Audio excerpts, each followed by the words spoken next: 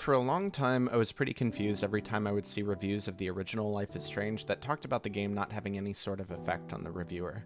In particular, Downward Thrust's games that aren't that great kind of threw me for a loop. His video isn't flawed in any way, it being an opinion piece, but I've wondered why reviews of the original game are so widespread between it being hailed as a triumph and it being just kind of meh. I noticed that in watching other people's reviews of the game that people will review it differently based on one key component, obviously with exception. Whether they played the game as it was being released or whether they played it post-release.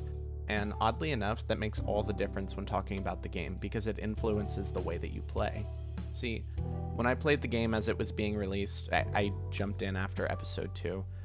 There were about 6 to 8 weeks between release dates for subsequent episodes, and the subreddit community, Tumblr community, theory community was bustling. Everybody was creating theories as to what they thought was happening or what was going to happen.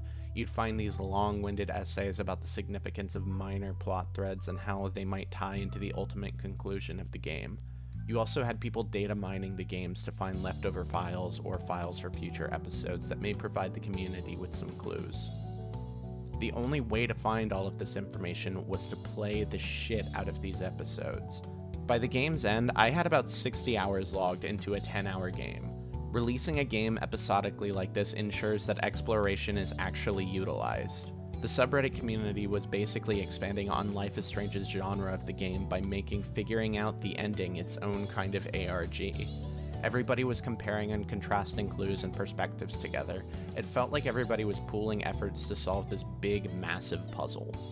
So compare this with the flip side of the coin. People who played the game post-release surely aren't devoid of any of the emotional impact the story had to offer. They still got to beat up Nathan, they still probably killed Lisa, they still had to find the bottles, but all in an experience that they could finish in a day's time if they were in a mood to binge. Every time they encountered some kind of mystery, then they would just say to themselves, huh, that was weird. I guess I'll just keep playing and figure out what that was by the game's conclusion. When the plot is the puzzle and you know that all you have to do is continue to find the answer, it takes all of the detective work away from the player. The game becomes just a narrative at that point, which people still seem to praise, but I remember a huge community of people attempting to find answers that unfortunately people who play the game post-release don't really have the opportunity to indulge on. I know a lot of this sounds very much like a gatekeeper mentality of, oh, the game will never be to you what it was to us, and I really don't want to rob anybody of their experience. I just think that Life is Strange is a very unique game in its presentation, and the differences in experience are worth talking about. Hey, thanks for watching. I'm really trying to do more of these. I know I owe a lot of you a review of Before the Storm Episode 2, and I promise that it'll come sooner or later. And if you're a new viewer, thanks for watching. If you want to gently caress that subscribe button, nobody's gonna mind. I also stream sometimes, usually past 9 p.m. Central. Come hang out, you can crash on the couch.